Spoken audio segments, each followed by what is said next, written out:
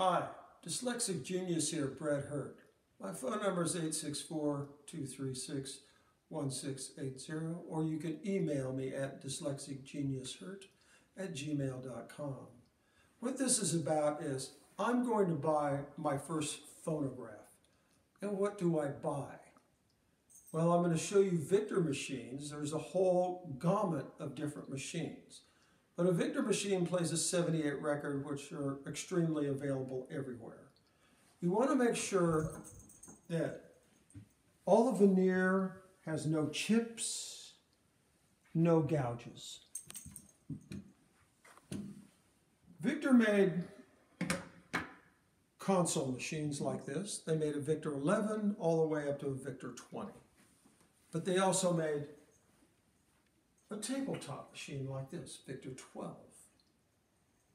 Usually, you find a machine, you go, okay, there's no alligatoring, everything's here. So what am I looking at? You have the crank, which is on a machine right here. You want to crank the machine all the way up.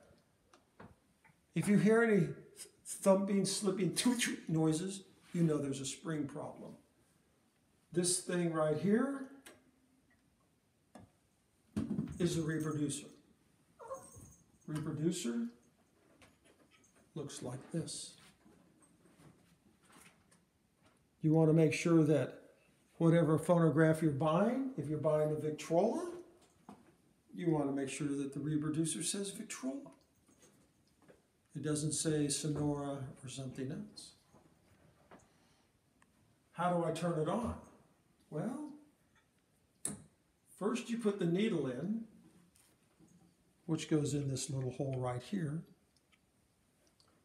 You crank it up. You put a record on if you're looking at one, Facebook Marketplace, Craigslist, and there's a little lever right here. And you turn it on. After you've cranked it all the way up, you go, okay, it started. I don't have to turn it on and give it a spin. You should be able to turn it on and let the motor run. And you go, how does this sound? Well, you always close the lid when you're testing. And this sounds very good.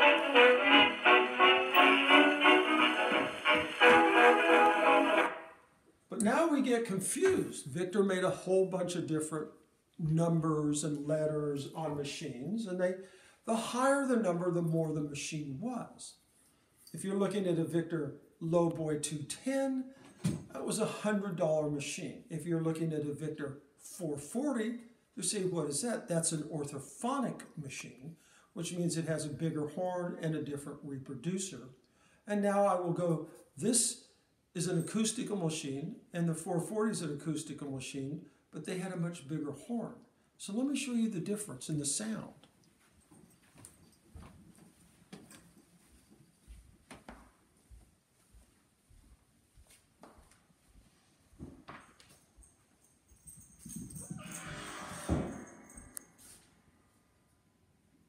This is a Victor 835.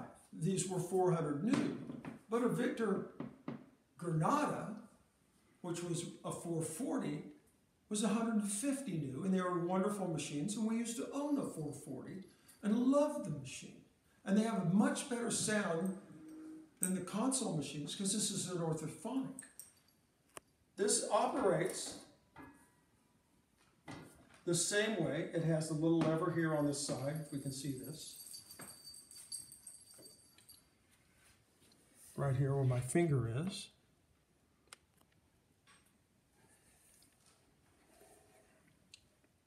So let's turn this one on. And I've cranked it up and made sure there's no slipping noises.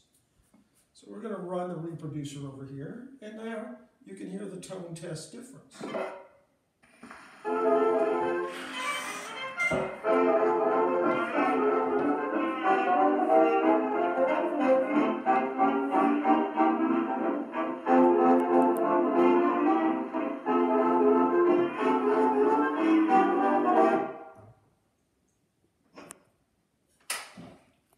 Wonderful sound out of an orthophonic.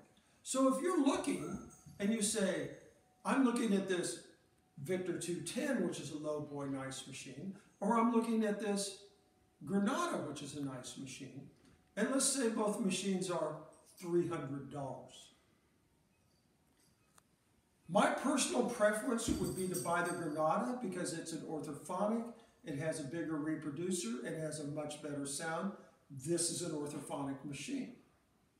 If you like the 210, buy the 210. They're both wonderful machines. They're both middle-class machines. But you have to know how to operate it. Always crank the phonograph up. Crank it all the way up. Make sure there's no clunking noise, gear noise, slipping sounds on these things when you're buying your first phonograph. If you're buying your first phonograph, you want to go with one that plays 78s. Because if you look at an Edison, Edison only plays an Edison record. The big thick diamond disc ones, unless you buy the 78 adapter, which costs you more money. With this machine and these records, they're available everywhere. Goodwill, antique stores, eBay, wherever. You know, this hobby is a lot of fun. I'm trying to point out some nice things for you, and that's my tip for the day.